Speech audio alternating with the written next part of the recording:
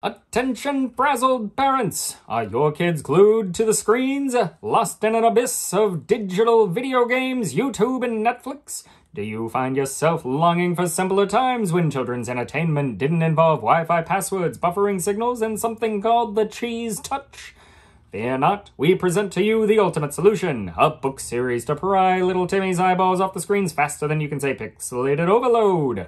Picture this. You're in bed, surrounded by breadcrumbs and mismatched socks. Little Timmy is sprawled out like a starfish, eyes glazed over as he watches a cat play piano on YouTube.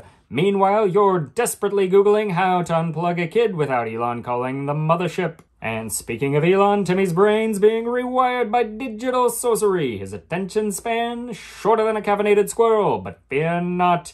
There's a series so captivating for both you and him, Timmy will forget the iPad security code in no time. You've scoured libraries, bookstores, and the darkest corners of Amazon, but every book as exciting as beige wallpaper, as unique as the nuggets Timmy just set on fire in the microwave, as adventurous as your brother-in-law the accountant. But behold, a new series, riding a unicorn over a reading rainbow, gallops to the rescue, brandishing a sword of glitter and a shield of dreams. His quest to rescue little Timmy from the clutches of mediocrity.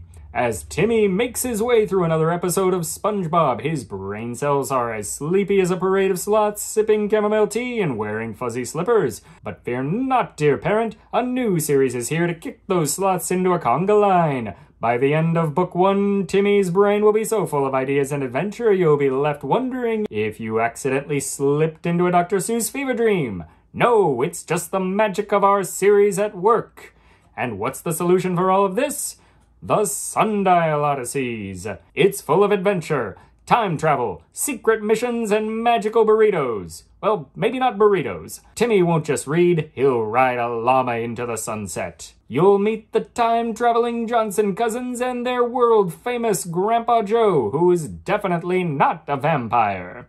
Get your free taste of family-friendly adventure by clicking below for the first part of the series. By the end, you'll be searching the cupboards for melatonin just to get little Timmy to finally fall asleep.